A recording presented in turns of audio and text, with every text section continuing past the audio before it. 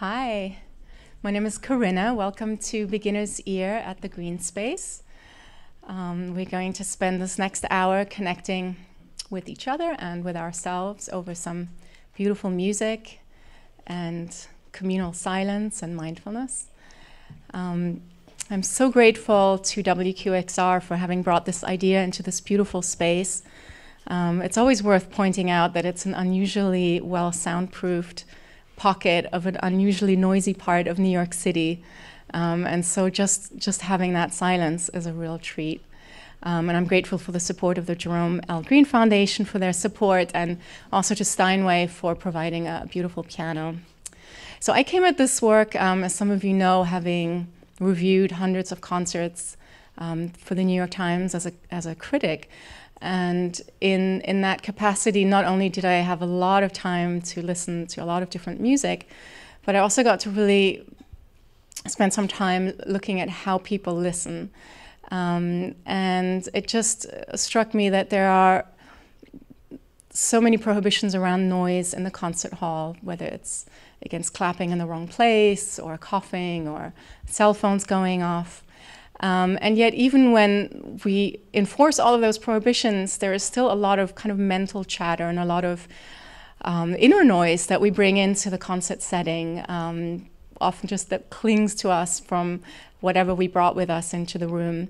And so I really come to believe that a little bit of mindfulness practice at the beginning can really help us clear that mental chatter, that mental static, so that we're more receptive to the music that comes to us.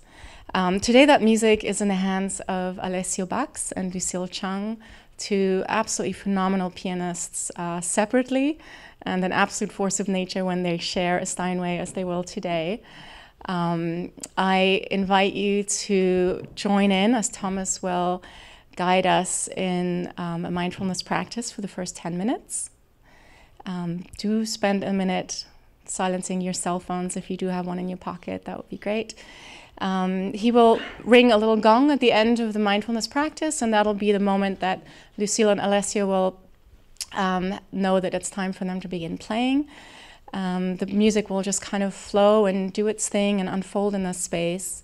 And at the end, after maybe a few more seconds of beautiful silence, we'll hear the gong one more time, and then we can reconnect over some shared experiences, comments, and a little Q&A with the artists as well. Maybe just one word for anyone who is new to the idea of meditation. You're invited to close your eyes, make yourself comfortable. But as with anything, if you need to shift, if you need to open your eyes, if you feel the need to cough, don't be self-conscious. There is no wrong way of doing this. Thank you so much, and I'll see you on the other side.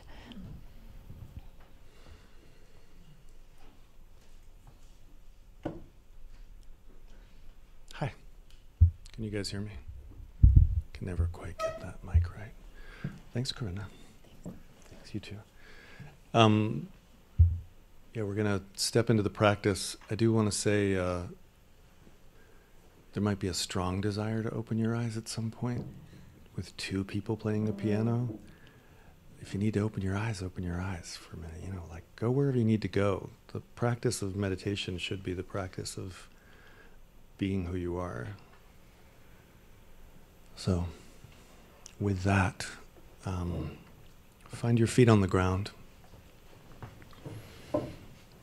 Let the chair give you some stability, and find a place of comfort. We want to allow the body to relax enough that we can inhabit it with ease. Let your eyelids softly hang down like curtains.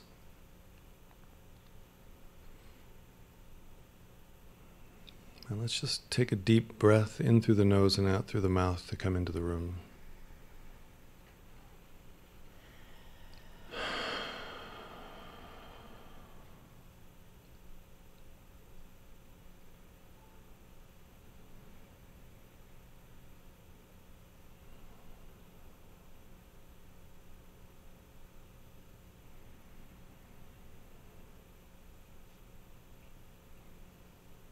If you need to make minor adjustments as we move through, please do. We want to let gravity help us find our alignment.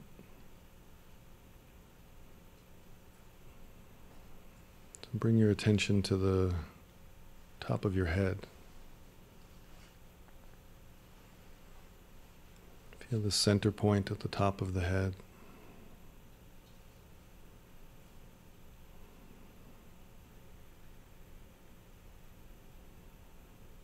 Come to the left temple.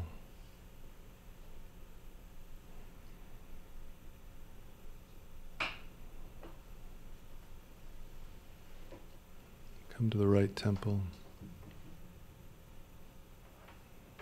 Take a little clench in your teeth and feel the temples respond. The muscle in the side of the temple letting go as the jaw releases.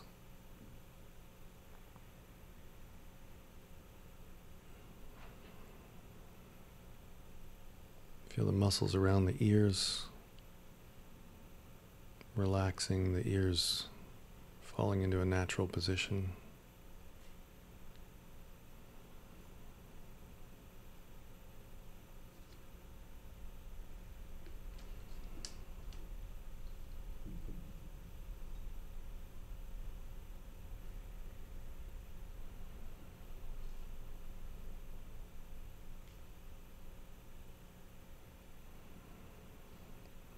Come to your forehead.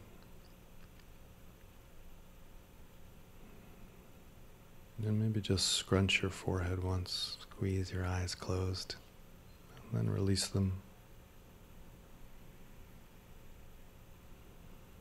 Let the muscles of the forehead and the eyelids and the eyes, for this time that we're here, let go of the pressures of the day and the stories of deadlines and have-tos.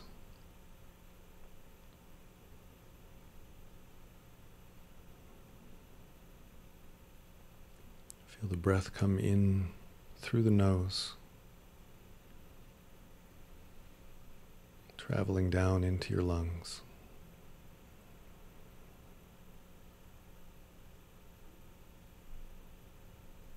The breath in, literally to inspire.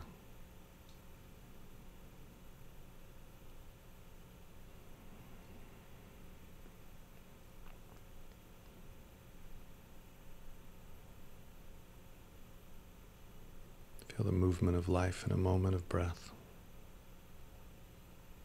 As you inhale, filling the chest.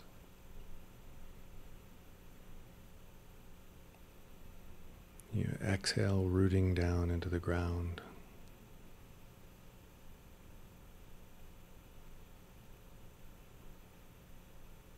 Take a slight rotation of the head, just a little bit to feel the muscles of the neck.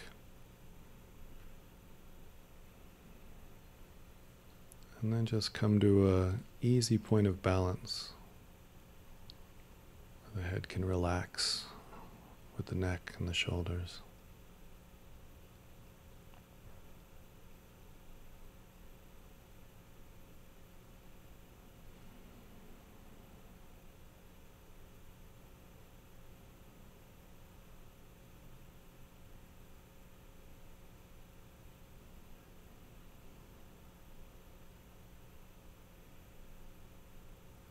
Come into the center of the chest.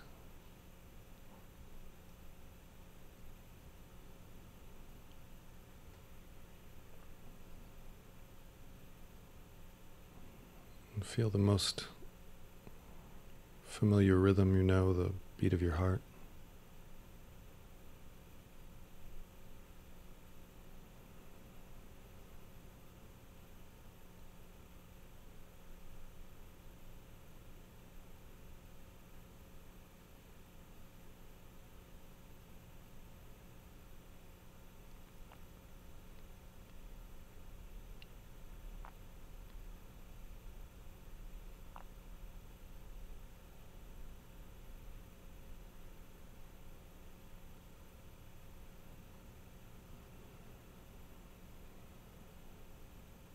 Come down to the abdomen.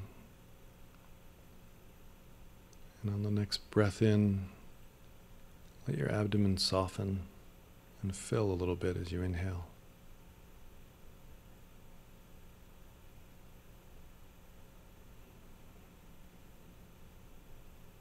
You can let your weight push into the back of the chair a little bit so that your body can relax and let the abdomen really soften.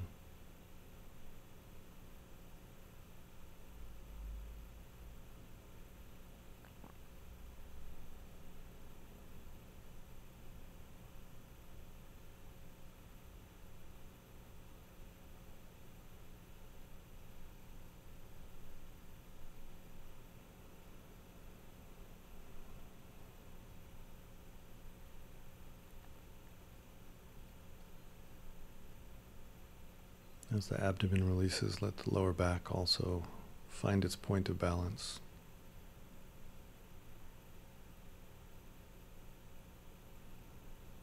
Sitting down into the earth through the chair.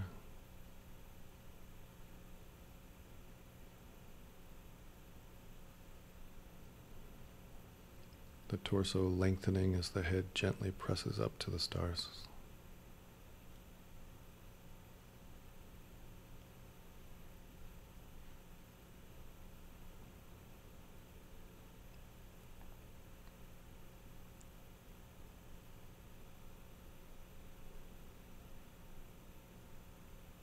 The left hip,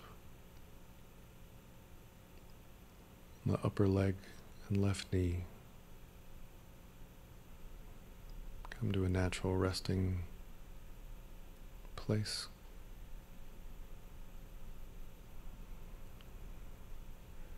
From the knee down through the lower leg on the left side and ankle and foot.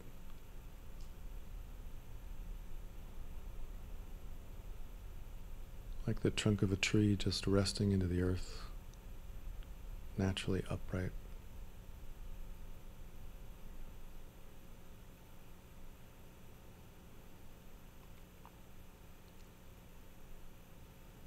Come to the right hip.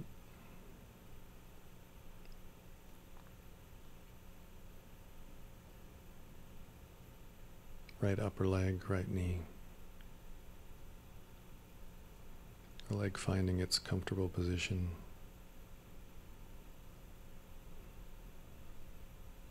The lower leg, ankle, and foot on the right side,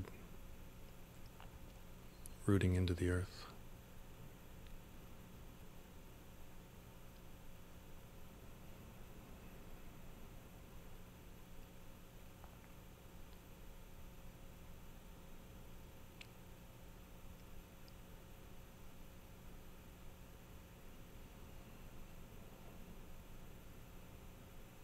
Take another deep breath in through the nose and let the shoulders, as you inhale, find their natural resting place. Let them move if they need to, adjust,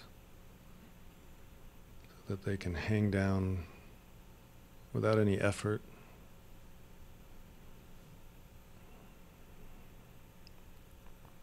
The upper arm on the left side, the left elbow, the left forearm, wrist, the left hand, all the way down to the fingertips. A flow of energy through the arm.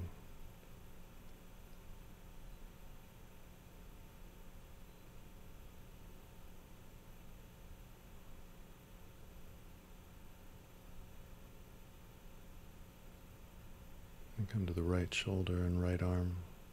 Right elbow, right forearm, right wrist,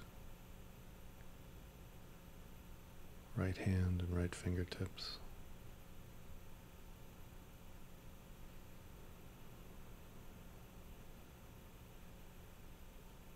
All releasing tension and pouring down.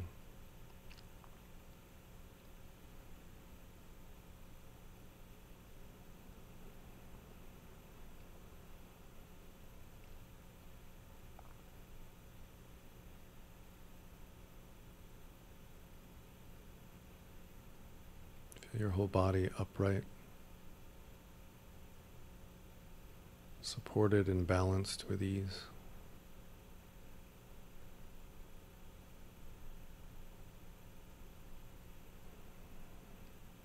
mind and heart open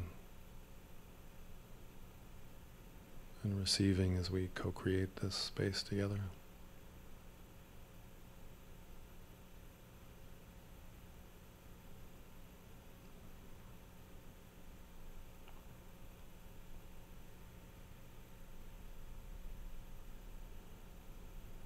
Take a snapshot in your awareness of this moment so that it's here for you anytime you want to come back into this place.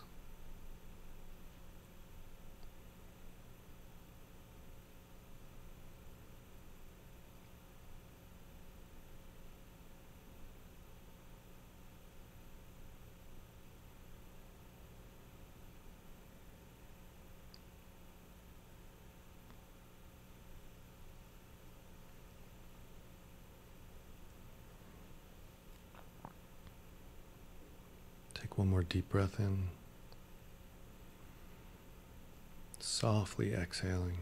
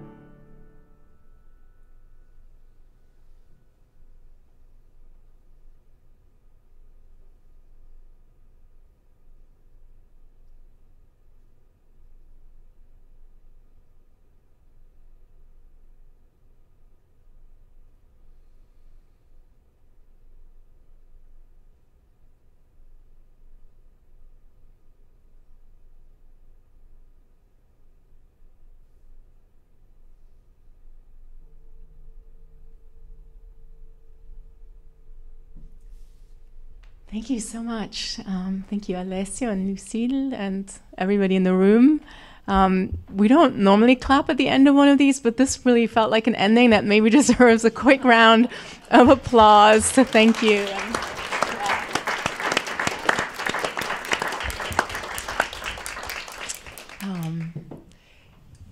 Wow. So I think some of you, I'm beginning to see some faces in the room who've been to some of these before, and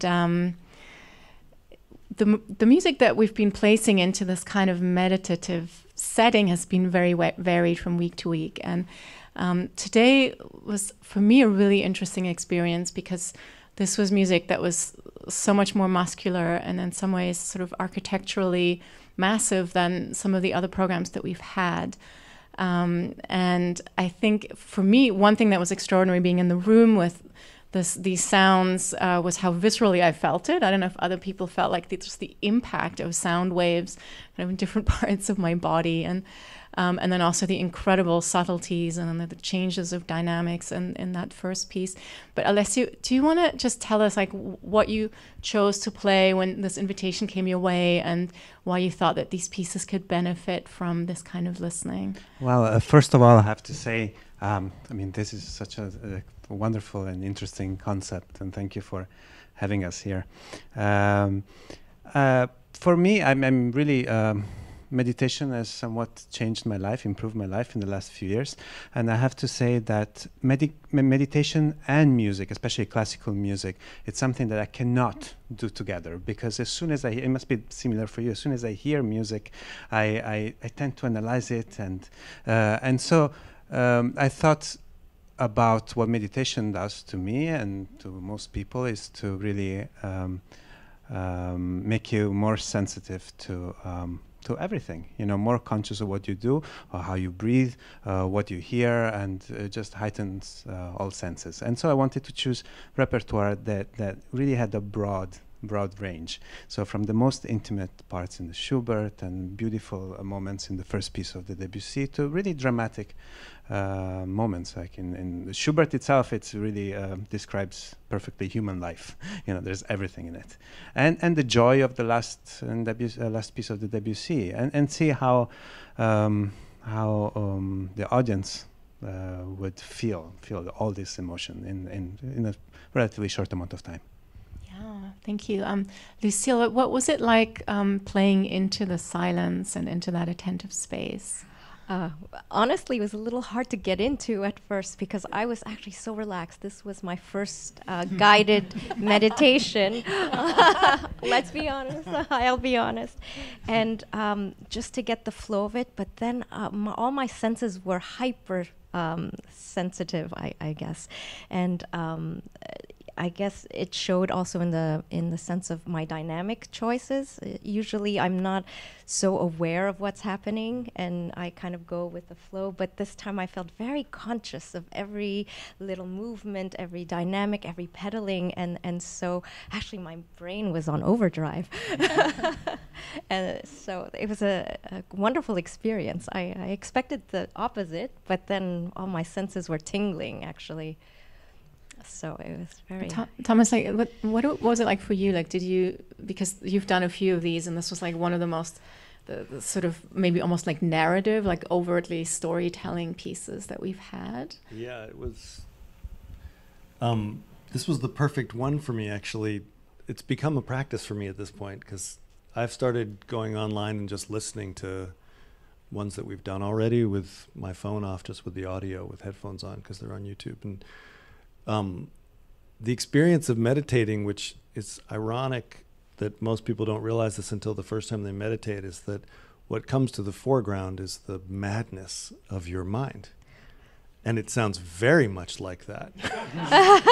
And what was amazing for me was that, like, when you did drop into the Debussy in those like quiet moments, I went through the cacophony of my mind on your journey, through their minds that made that music and coming out of you, and then came back to me. And it was the first time I really realized it was the same. Like, this is what my mind does when I'm meditating in silence.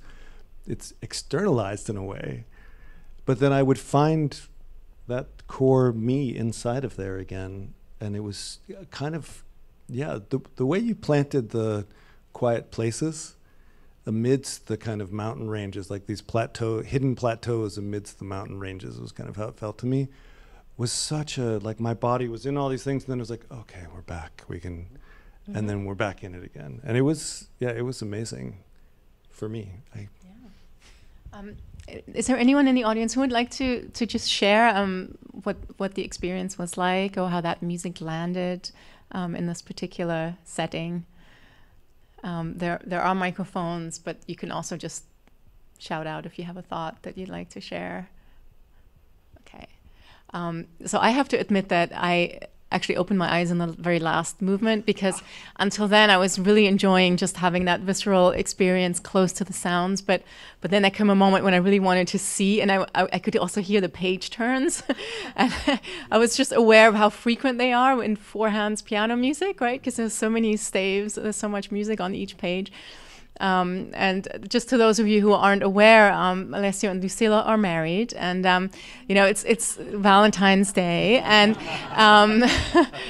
it's funny, there are so many ways you can tell whether a couple is in a good place. And I sometimes, you watch like a couple like cooking in a really small kitchen, and it's like this ballet of just perfectly choreographed unison, and that's what it's like watching the two of you, especially in that last balletic movement, and I cannot imagine how you practice just getting both your bodies and then your minds in sync as musicians. Like, can you maybe give us a few thoughts on that? Wow, well, that's a big question. I mean, any chamber music is very interesting to analyze, because you're making music and somebody else is making music, and somehow you have to speak with one voice.